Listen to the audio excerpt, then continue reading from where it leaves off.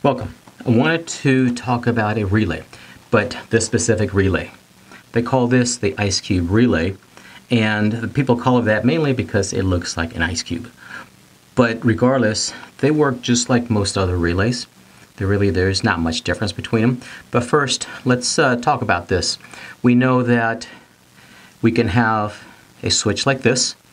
This would be basically what they call common. They call this common because this is where power is going to be going in. This one here is going to be your normally open because it is always open. Up here on top, this will be your normally closed because that one is always closed until you put power to it, until you activate the switch. Then we can have another one like this. And with this one, it will be the same thing. This is where power will be coming in. So this would be like your common. This would be your normally open. This other one would be your normally closed right there. Until you activate the switch, it's going to stay closed here and open right there. The other thing we can do is we can have another switch here, just like the other one. Power coming in here. And this would be your normally open.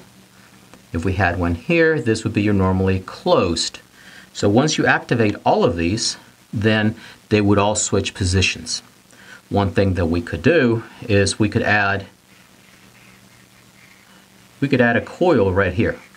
Now this coil could be, let's say for example, 24 volts. So now all of these are going to be what they call mechanically connected to that coil. You put power to this coil, all of these are going to switch positions at the exact same time.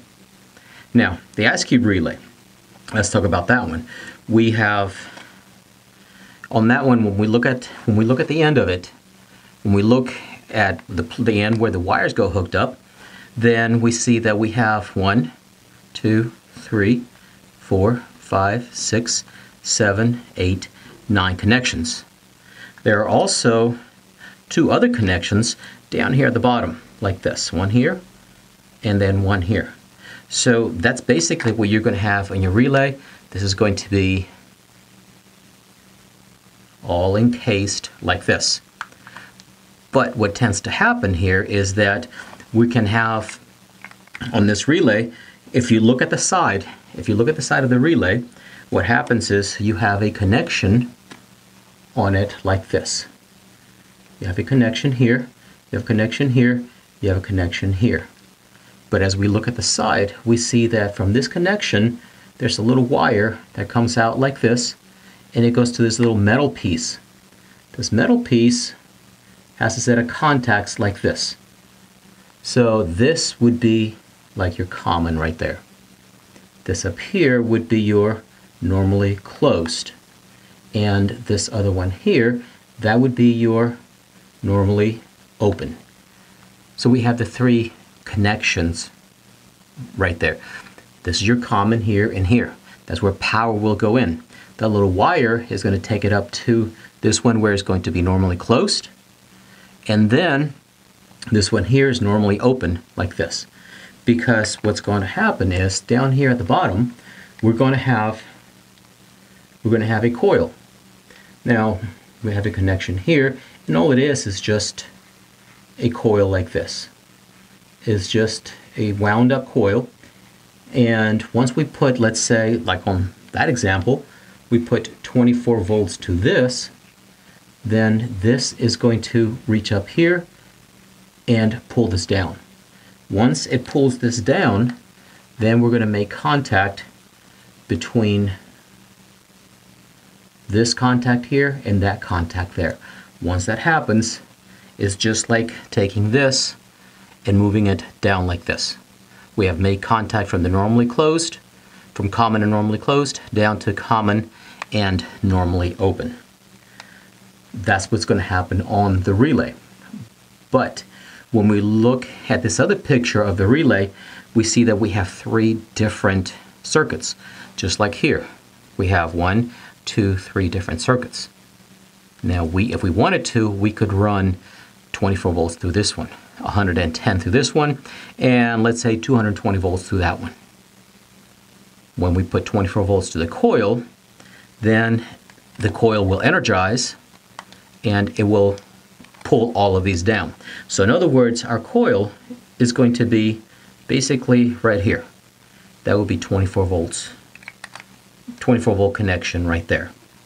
Now, on this, when we look at the picture, we see that this is labeled 1, this is 2, 3, 4, 5, 6, 7, 8, and 9. This one here would be A and B. Typically, A and B are going to be the connections for the coil. So we look for A and B, and that's where our coil is going to be. Now, like we said before, we have 1, 2, and 3, because this is going to be circuit number 1. This is going to be circuit number 2, and this one is going to be circuit number 3. So we have 3 different circuits on there. If we look at this one, we said that the common would be right here. So this, all of these right here would be common right there. Well, when we look at this drawing, we see that the top one, it says normally closed. So all of the top ones here will be normally closed. So it will be from 7 to 1, that's going to be normally closed. From 8 to 2 is normally closed. From 9 to 3, that's normally closed. That tells me that when we think about this, it is going to be normally open between 7 and 4. Between 8 and 5 is going to be normally open. Between 9 and 6 is going to be normally open. Once we put power to this, the contacts will make, and it will switch power from 7. Instead of sending it to 1, is going to send it out on 4. At the same time, from 8, instead of 2 is going to send it out on 5. Same thing again here. From 9, instead of going out on 3, is going to be going out on 6. Once we disconnect the coil, once we take power, when we de-energize the coil, then it goes back to its normal position. Now remember, normal is when it's sitting there, not being used, it doesn't have any wires hooked up to it. That's why between this one and this one, it would be normally closed. This one and this one normally closed, this one and this one normally closed. Between this one and this one, normally open, here and here, normally open, here and here, it would be normally open. So this is about your Icecube relay. Now the other thing I wanted to point out is that if you look at the relay, we see that it has some writing on it. Now on this one, it's kind of worn, it's kind of hard to see, but on here, it's going to tell you how much amperage and how much voltage you can put through each one of these contacts. It's going to say at 110 volts, you can put these many amps through here. Or at 220, you can put these many. It's also going to tell you what the coil voltage is. It's very important because if you put the wrong coil in there, 1, you could burn it up, or 2, it may just not energize, may not do anything. So this is the Icecube relay, and this is basically how it works. These are the connections to them. Now, one of these days, what might happen is you run into these, and let's say that you only have 7 and 1. You don't have a 4. You don't have a 4, 5, and 6. So that relay means that it would only be for normally closed. You could only turn something off for this circuit, or that circuit. Now, if let's say, for example, you had a connection between 7 and 4, it would be only so that you can turn it on, to turn something on.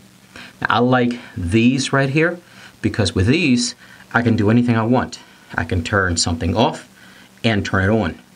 And I can do it for 3 different things. Now, this is your Icecube relay. I hope this helped. I hope this helped you understand and hopefully make your job a little easier. Again, my name is Julio, Aircon Academy. please go ahead and like the video and subscribe to my YouTube channel, Aircon Academy, and follow me on Facebook. If you have any suggestions for other videos, please let me know, send them to me, and I will see what I can do about getting them on. Thank you.